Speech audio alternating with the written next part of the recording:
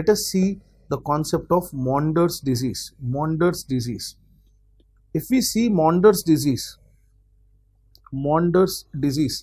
what do we mean by Mondor's disease? Yes, Mondor's disease is equal to superficial thrombophlebitis of the inframammary vessels. Simple.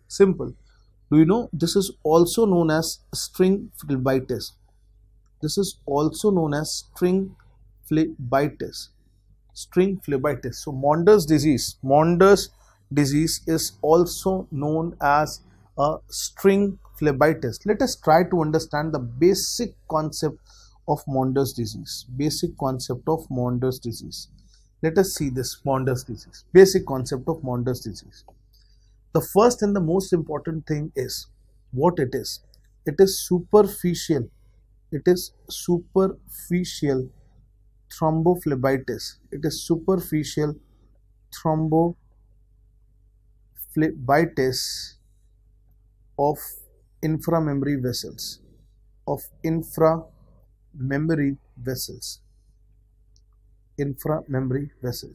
So superficial thrombophlebitis of inframammary vessels, this is what is. And because of this, the patient has a classical presentation, and the presentation is a cord-like palpable vessels. So cord-like palpable vessels.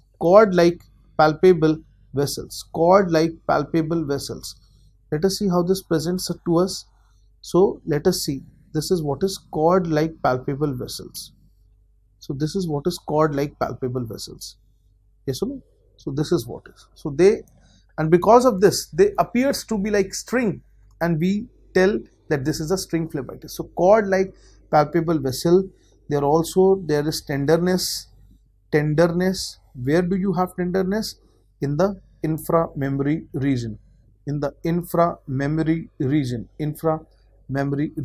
So let us see what are the classical things we know. So what is the probable cause of this? So association. Most common cause is trauma. Most common cause for them is trauma. Trauma is the most common cause. The second most important is surgery. Post surgery it can be seen, and then the others are infection. Recently it has been proven that protein C and protein S deficiency that is also contributing to this. Next very important point is, what is the most common vessel involved? In this? So let us see what is the most common vessel.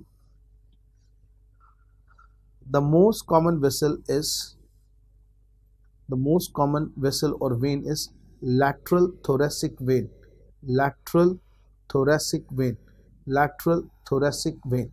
This is what is lateral thoracic vein, greater than superficial, not superior, superficial epigastric vein.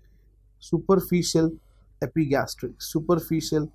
epigastric vein. So these two structures are very important. Let us talk about the management. What is the treatment for thrombophlebitis? Do you go for surgery always? No, not at all. So the first thing that you do is, yes, you will counsel the patient not to worry, and the first line is equal to treatment of choice is equal to conservative. The first line is equal to treatment of choice is equal to conservative. And what is the conservative management that we give?